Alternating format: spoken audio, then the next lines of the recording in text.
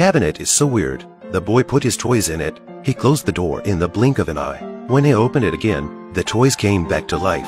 This made him very curious. He reached out to touch the little savage, but it pulled out a long knife. Mark immediately withdrew his hand. Apparently, from the savage's point of view, the boy looked like a giant. But when he reached out again, the savage, in an attempt to protect himself, the savage gave Mark a sharp jab. Luckily, after a brief conversation, and realized that Mark wasn't a bad guy, he was able to let down his defenses. In order to survive here, the savage jumped onto Mark's hand and became his little brother. Mark found a toy tent for the wild man to sleep in, but he didn't like the hard material of the tent. And then Mark thought of the cupboard. He put the plastic tent in and closed the door. When he opened it again, the tent was alive. He arranged a place for the savages to stay. He thought it must be a hallucination, so he found the toys under the bed, enough to put it in the cupboard. The toy didn't have time to react, so he closed the window of the cupboard. When he opened it again, his jaw dropped. The toys inside were fighting with each other. The cabinet was shaking. When the toys came back to their senses and aimed their weapons at Mark, he closed the door. And in the morning, the tree outside the window attracted the attention of the savages. Mark put the savage in a shoebox, and took it straight to the yard. The wild man stepped out of the shoebox and saw that the trees and flowers outside had grown taller than he was.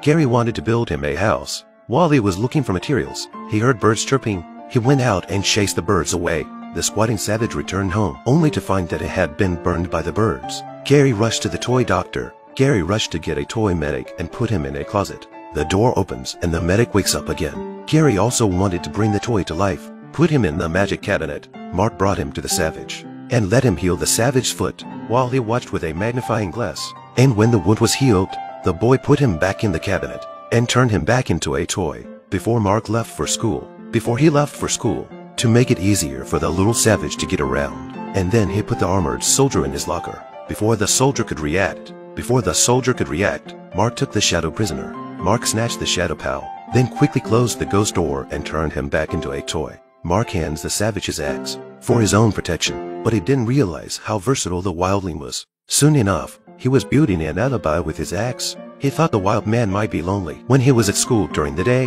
and he found a little toy man and put him in a cupboard and brought him back to life. When the old man saw Mark's giant height, he had a heart attack.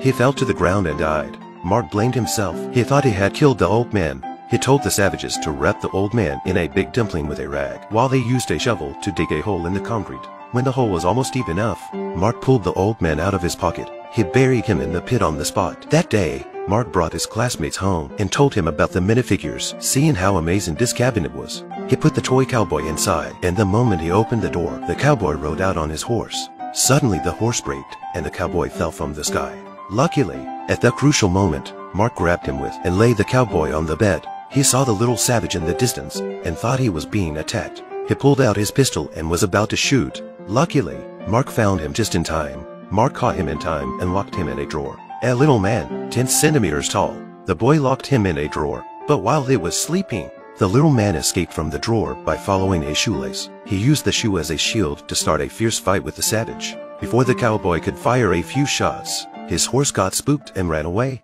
The wildling took advantage of the situation and shot his head off with an arrow.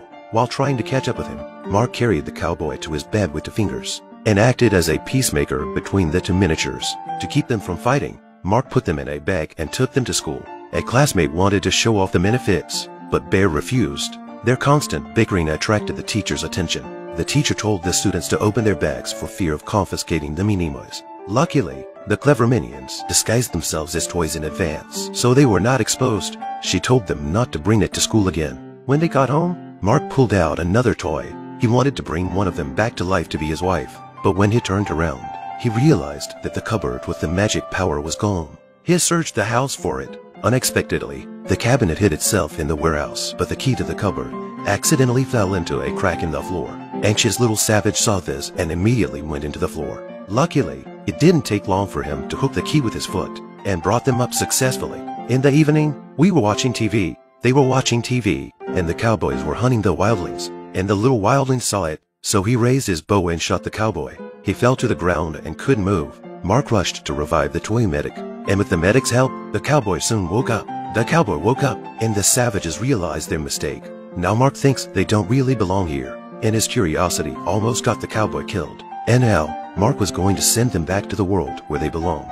Though it was sad to see them go, Mark closed the door, and when he opened it again, they were toys again,